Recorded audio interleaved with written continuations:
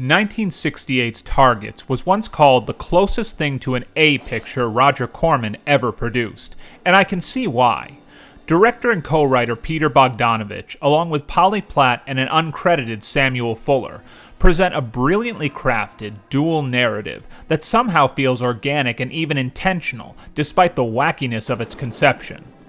Boris Karloff gives one of the finest swan song performances in cinema history as the aging Byron Orlock, while Tim O'Kelly is highly underrated as the homicidal all-American boy whose horrific actions were a direct inspiration from Charles Whitman and Michael Andrew Clarke's killing sprees.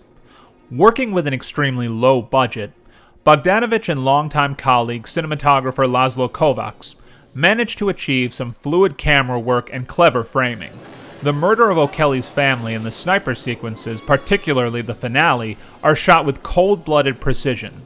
Surprising for a filmmaker who, while never shying away from darker material like The Last Picture Show and St. Jack, tended to favor lighter fare. It's one of the best directorial debuts ever and a great film. Would you like to know more about this film? Click on the link below. Feel free to like and subscribe, and follow me on Twitter. Thanks for watching.